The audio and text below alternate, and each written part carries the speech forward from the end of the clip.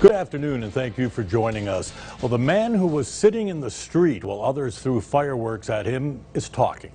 The video circulating on social media shows 30-year-old Ashton Hunt sitting in the intersection of East 6th and Wallace Streets.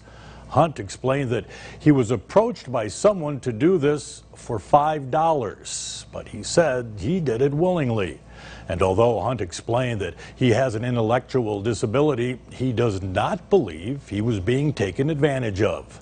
As police work to investigate the situation, Hunt explained that he does not want to see anyone charged. If there is any charges, I'm going to say, hey, I don't want any charges.